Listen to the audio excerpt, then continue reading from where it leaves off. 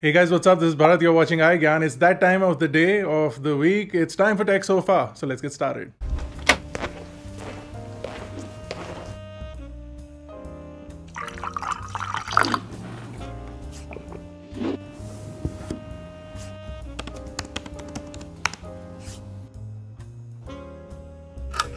Tech Sofa.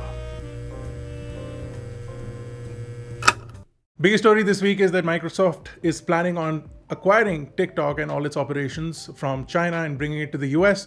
So TikTok will then become an American-owned company, and then also the app will become American-owned, and then all the bans that have been put for TikTok can be lifted up easily. Now, the US government has given a deadline for TikTok to either sell its operations to an American company for the US or to completely disable services in the US. While TikTok could let go of its American arm for operations just to get out of this ban, the problem is that the Chinese government is also intervening and doesn't want TikTok to sell its shares, and says that this is mafia-like behavior for the government to pressurize TikTok into selling its US operation. ByteDance, the company that owns TikTok, has been evaluated for the TikTok variant of their acquisition at about $30 billion. And if the company sells its operations, it is likely that Microsoft also wants to acquire the entire TikTok services, including American and other countries. And if Microsoft does acquire it, so countries like India, which have put a ban on TikTok, will also lift the ban from TikTok because it will no longer be a Chinese-owned app. So let's see what happens. $30 billion is a lot, but the closer they get to the deadline, the valuation of the company will get lower and lower because they've already lost a few markets, including India. And if they lose the American market, their valuation as an app will go down considerably. So PubG Mobile has an exclusive agreement with OnePlus to allow certain OnePlus devices to run the game at 90 FPS. So if your screen has a 90 Hz refresh rate, that means that OnePlus 7 Pro, OnePlus 7T All Series, and OnePlus 8 All Series, so the 8 and the 8 Pro, will support PUBG at 90 FPS. That's because they have a 90 Hz or more refresh rate on the display. You can play the game up until August 25th, which is, I think, the exclusivity with OnePlus, and they say that this is a trial only till then. But I feel that either immediately after this trial ends or maybe a week later, you will find that PUBG will roll out this feature to all devices that can support 90 FPS gameplay, and you'll find that option being enabled for your phone soon enough if you do have a phone which has a display with a faster refresh rate than 90 Hz. More OnePlus news. Oxygen OS 11 has already started seeding out at least the first edition of the developer preview. And in that, we are seeing a lot of new improvements with Oxygen OS, a system-wide dark mode, which will be appreciated by a lot of people. You're also seeing a always-on display, which will show you how many times you turn on the screen during the day. So very intuitive when it comes to those kind of things. But more importantly, there is a massive change in the way the UI is designed this time around. So typically you would see OnePlus as having a stock Android skin, but this time around it looks more like Samsung's One UI, and a lot of people who are Oxygen OS loyalists will not be happy with this change because it changes from a stock user interface to a more skinned user interface with Oxygen OS 11, at least in the first preview. That may change by the time the final release comes out. But if you do like the original Oxygen OS, you should start voicing out your opinions on social media to OnePlus already, because if you don't like Samsung's One UI style of icons and skinning on your OnePlus device, you'll have to let the company know that you don't like it. So possibly go tweet to OnePlus or send them an email. If you like the original design, they can make sure to change that by the time the final release comes out. Now, August 11th marked the 10th anniversary for Xiaomi. So if you've used Xiaomi phones, you'll realize that the first Mi 1 came out in 2010 on August 11th.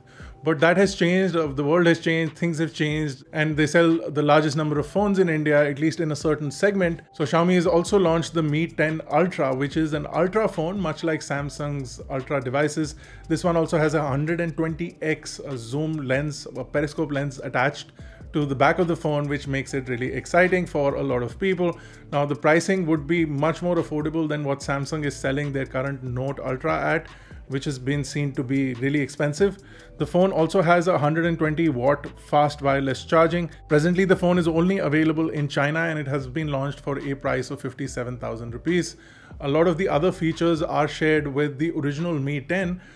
Some differences here and there will definitely improve the performance of the phone, but we'll have to see if the company even launches it in India, or even if people would be interested in buying a phone like this in India. Would you be interested in buying a Mi 10 Ultra in India? Let us know in the comment section below.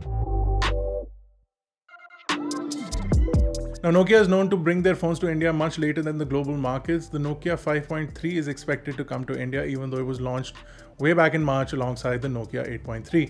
We're going to see the phone launch in India at an interesting price, and specifications include 6.55-inch LCD display, Qualcomm Snapdragon 655 octa-core CPU, a 13 megapixel main camera, a 5 megapixel ultra wide camera, a 2 megapixel macro camera, and a 2 megapixel depth camera. So a whole bunch of cameras on the back, along with 4K video recording capabilities. So would you be interested in buying a Nokia 5.3? Let us know in the comment section below. So the iPhone 12 event has been moved to October instead of September, whereas the Apple Watch and the new iPad will be launched in September, on September 7th, via a press announcement and not an event. So the iPhone 12 devices will launch and be available for pre-order according to leaks on October 12th itself, but will start shipping on October 19th, whereas the iPhone 12 Pro devices, which will possibly include the iPhone 12 Pro and the 12 Pro Max, will have orders and shipping sometime in November according to the latest leaks.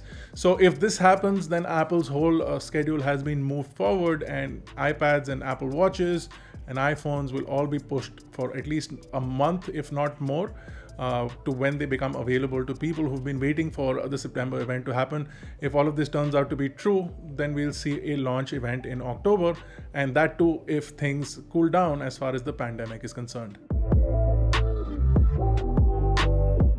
So Nvidia is all set to launch their 3000 series of graphics cards, and tweets as well as leaks point towards a launch which is around the corner. Early September is when we should see a launch event from Nvidia, and in that they will launch their new Ampere edition graphics cards, which a lot of people have been waiting for. September 9th is the date when basically 21 years will be complete for Nvidia, and the first GPU that they launched, the 256, would have completed 21 years. And according to some leaks, if you multiply 21 by 256, you get 5,376, which is the count of cores that was leaked for Nvidia's upcoming GPUs. So will we see a GPU with that kind of performance being launched from Nvidia?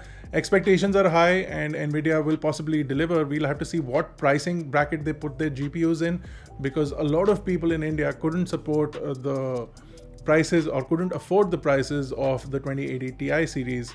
So will Nvidia bring down the prices? Will Nvidia take up the prices? We're not too sure. But are you looking for a new graphics card? And if you are, would you wait for the newer generation, or are you pulling the plug on the current generation? Let us know. Now it's time for that part of the video that a lot of you guys wait for. It's time for Team iGyan Talk. So the first comment comes from Tamal Das. He says, iGyan used to be and still is the only tech channel which I prefer for quality tech content. And he says that he's the oldest fan with a heart emoji. Thank you, Tamal. I appreciate the fact that you've been watching for so many years. And if you have been, then thank you, and all your kind words are appreciated. The Noob says, most decent guy on YouTube since 2012. Really now? Because I want to. Parsh is asking, when will the OnePlus Buds review will come? When the OnePlus Buds review will come, not when will. The bill should be before the... Anyway, so the Buds are on their way to us, hopefully. And if they are, then we'll do a review. I wanted the blue ones, but Amazon only had the white ones. So we reached out to OnePlus to send us a pair of Buds, but they haven't sent them yet. So I guess I'll go to their website now, because they're available on the website, and we can pick one up from there, and we'll do a review for you guys if you guys are interested. So Anurag says, finally the premiere starts, and guess what? Your video quality is unmatched. Keep up the great work. This was on the Kia Sonet unveiling premiere. Thank you so much, Anurag. I know that you guys really liked some of the car content that we've been doing, and we have lots more car content headed your way, and I'm sure you guys will enjoy that as well. We are putting in our effort, and let's see what the result looks like. So Shashank says, in Top Tech, the set of product selection is getting worse versus what it used to be. Let's fix that for you. The set of products that have been selected are getting worse than what they used to be.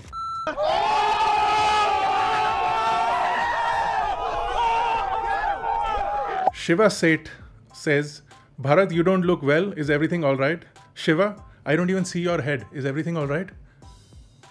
Sahil says, damn, it's hot. I know. Thank you. That's it for this video, guys. I hope you enjoyed the tech so far. And if you did, give it a thumbs up. Subscribe if you haven't already. Subscribe to Team iGyan and the iGyan YouTube channel. And until next time, take care. Have a great day and carry on looking at your tech so far.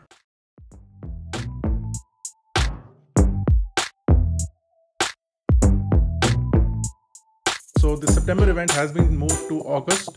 What?